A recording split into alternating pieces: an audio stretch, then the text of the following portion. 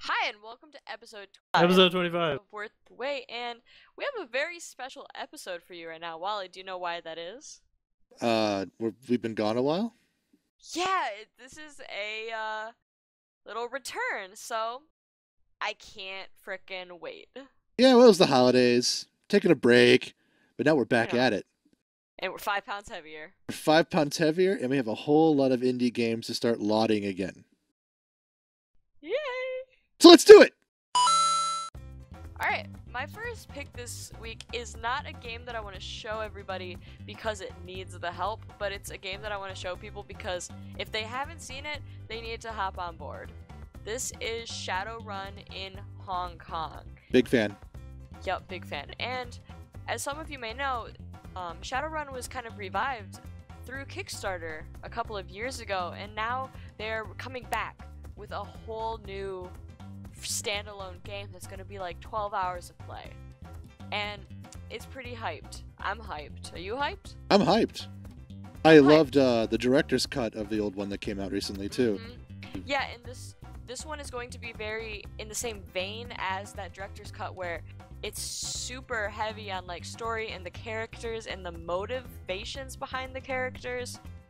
Yeah, it's gonna be pretty great. It's like, and it's awesome in this like new magically awoken steampunk Hong Kong.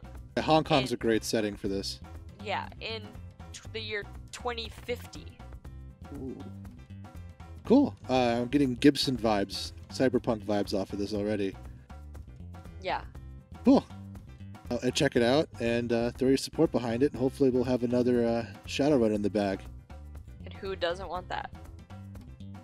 My first pick this week is from Igneos, Starr Mazer, which is a game right in the wheelhouse of where I'm getting a lot of inspiration from recently in terms of indie titles. Genre breaking, basically. It's got a lot of shooter inspirations, as you can tell. It's 2D side-scrolling space shooter, but it also has RPG elements, some point-and-click adventure elements. God, it's all over the place. I mean, look at it. It melds so many different things from my youth together in one package that I could not consider it, and they're really throwing it at my kind of demo, I think. The aesthetics of this remind me so much of the animes like Space Dandy and Cowboy Bebop. Yeah, it's exactly that. I mean, look at that. It seems like that studio that makes those shows is making this video game. Yeah, I was totally getting the Bebop vibe off of some of the art. But yeah, like I said, it defies genre. I highly recommend you look at it. It's even on getting some serious press from the media too, and they're quite a ways from their goal, but they just got started. So check them out, Starr Mazer.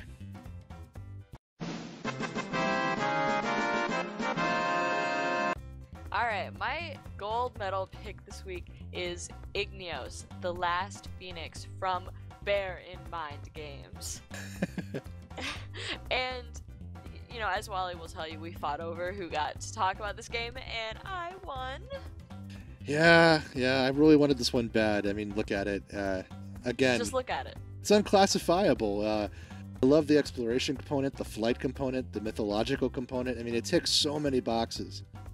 Yeah, it really reminds me of the games that game company puts out, who made Journey and Flower, where it is like this really beautiful exploration experience, but where Igneos is taking a turn is that they're gonna have some combat in this as well.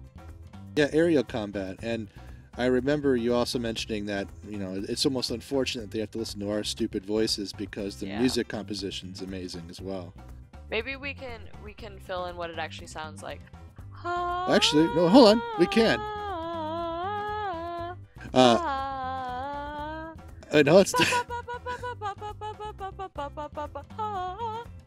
Or we could do this, and I offer a moment of 3-count silence, and I could interpose the music from the video in.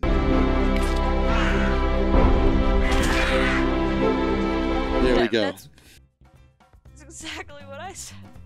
Oh, I forgot. Were you singing? I thought that was the game music. No, that was... Go to your pick. Ah! from the makers of badass studio name and logo Dead Mage comes it looks so good. Looks Children of Morta, which man, I am getting into the retro. What is wrong with me? But I mean, worth the wait is back, baby. Yeah, it's I'm loving the kind of homage to old stuff with also new shadowing and coloring put in. I love how people are using new technology. That's so beautiful. I mean, look at it. It's gorgeous, the art design. But it's a roguelike too, by the way, so I know it's really popular right now. But it's about a family of guardians that are trying to save the world by getting to the center of a mountain that's been tainted by an unknown evil. And they work together. They have their own traits and abilities. And like I said, it's a roguelike dungeon crawler type, and it just looks really cool. And I love the dynamic they're putting into it. Don't you think that another Game of Thrones game would look gorgeous in this style? Absolutely. I think that sometimes massive IPs tend to get caught up in massive budgets, and we get a massive mess. Something like this would be amazing for Game of Thrones. Yeah, man. Children of Morta, this looks great. Yeah, go check it out. I think it really deserves some serious attention, especially in a rapidly crowded room. Wow, I could not tell you how happy I am to be back here with Wally doing Worth the Wait again. I really missed this. I missed it too. I missed it. And if you guys missed it, or if you want to see more, check us out at youtube.com/justokgamers for previous episodes. Although that wouldn't make sense because those Kickstarters are over now. Well, it's good to look back at everything, though. Yeah, it's good to look back at our pretty faces. Or just come to justokgamers.com where you can find some really awesome things like, I don't know, a League of Legends podcast, for instance. Yes, and Kate was our special co-host last week. And find us at facebook.com/justokgamers and hit us up on Twitter at justokcaters and justokWally. And for any indie devs out there who might be going to PAX East in Boston, the podcast crew will be out there in force, including me. So if you want some special attention for your game, I'd be more than happy to check it out and shake your hand, drink some beers, whatever. You cannot talk about indie games without a beer in your hand. You can't. Not really. That's it. All right. Bye. Bye.